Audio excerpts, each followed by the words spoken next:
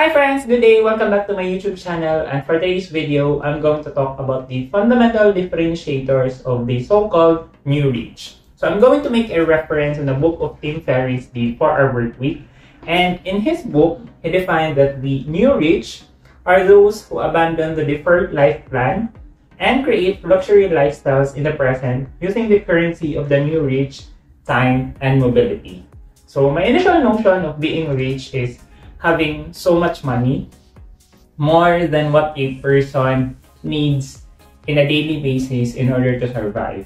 And having that notion of being rich as someone who doesn't look at the price tags whenever he buys stuff, goods, or services, and the ability to go on a vacation without having to worry about the expenses. Those are fundamentally my notion of being rich. But being rich is more than the monetary aspect, and it is in this book of Tim Ferriss wherein he really defined the new rich in the context of those people who have the time and mobility. The ability to control time is one indicator of a person's richness. Not trading time for money is clearly the true measure of how rich a person is. Having the time to spend with my family and important people because I know I have cash flow coming in week after week is something that I aspire to achieve. And this is the time aspect of the new rich described by Tim Ferriss. The other one is the mobility, and escaping the 9-to-5 lifestyle and live anywhere is what most people dream. But even though we already know this, why are we still stuck in the rat race cycle? Why are we choosing that? Why are we still choosing to stay as a corporate slave for so long? And I realized only those who were able to join the new rich are able to figure out. Now that we have defined the new rich and the benefits enjoyed by these people, let's dig deep on the 5 fundamental differentiators of the new rich in terms of the principles they apply in their lives. So the first principle is less is not laziness. Doing less meaningless work so that you can focus on things of greater personal importance is not laziness. The new rich, despite fewer hours in the office, produce more meaningful results than the next dozen non-new rich combined. Focus on being productive instead of being busy. This is somehow similar to the Pareto's law or the 80-20 principle, which I discussed in detail in the previous productivity video. Focus on the few important things that produce the most significant results. And the second principle is timing is never right. For all the most important things, the timing is never favorable. The stars will never align. The universe doesn't conspire against you, but it doesn't go out of its way to line up all the pins either. Conditions are never perfect. Someday is a disease that will take your dreams to your grave with you. Don't wait for a confirmation, affirmation, sign, or a positive emotion. Go for it. Because if it's important to you and you want to do it eventually, just do it and correct the course along its way. And the third principle is ask for forgiveness, not permission.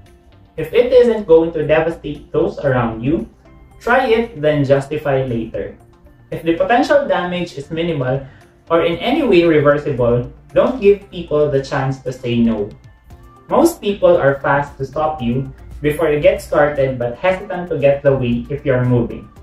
Do not only evaluate the potential downside of action, it is equally important to measure the atrocious cost of inaction.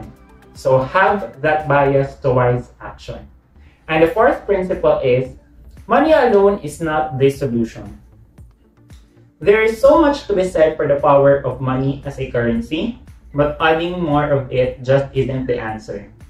If I only had more money is the easiest way to postpone the intense self-examination and decision-making necessary to create a life of enjoyment, now and not later. Having lots of money doesn't make you different, it just makes you more of who you were before you made the cash. And the fifth and final principle for this video is that relative income is much more important than absolute income.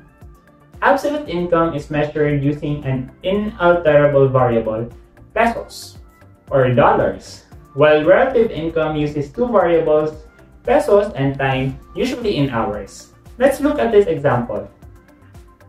Chris makes 50,000 pesos per week, working 10 hours a day for 5 days. While Mark, on the other hand, earns half of that a week for 25,000 pesos and only hustles 4 hours a week. The hourly rate of Chris is therefore 1,000 pesos per hour, while Mark is 6,250 pesos per hour. Who do you think is richer? Who do you think has more time and mobility? And those are the 5 fundamental differentiators of the new rich.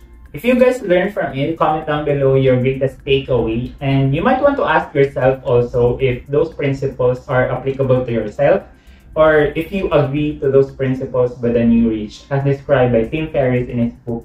And yeah, make time for some reflection because it's already the second half of March. First quarter of 2023 is ending, so we should be learning a lot by this point of the year.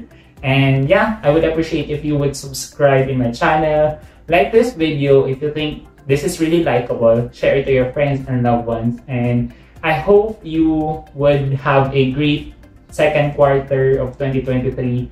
And yeah, have a great day ahead and see you in the next video. Bye bye!